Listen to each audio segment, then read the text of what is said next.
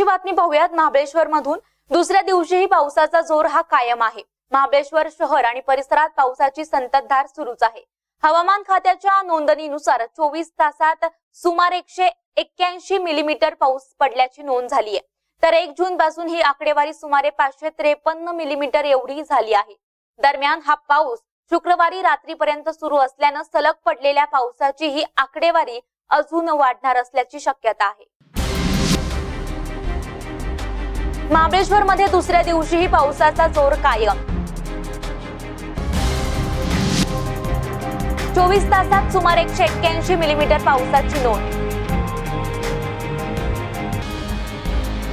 महाबळेश्वर शहर आणि परिसरात पावसाची संततधार सुरू। सततच्या पावसाने डोंगर रांगात खळाळू लागले पाण्याचे लोट।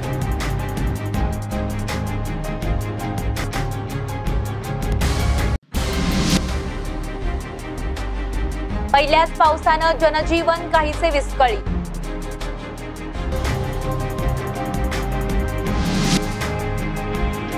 सततच्या पावसाने सखल भागात साचले पाणी। महाबळेश्वर मध्ये कालपासून पावसाने जोर पकडलाय। गुरुवारी सकाळपासून सुरू झालेला पाऊस हा अजूनही सुरूच आहे। सततच्या पावसाने डोंगरांनी सर्वत्र पाण्याचे लोट खळाळू लागले आहेत।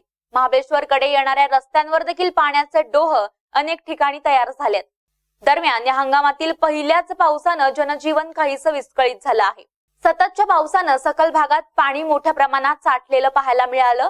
शहरात काही ठिकाणी या साठलेल्या पाण्याचा दाब वाढल्याने सुरक्षा भिंती कोसळल्याच्या देखील काही घटना महाबळेश्वर मधून समोर आल्या आहेत।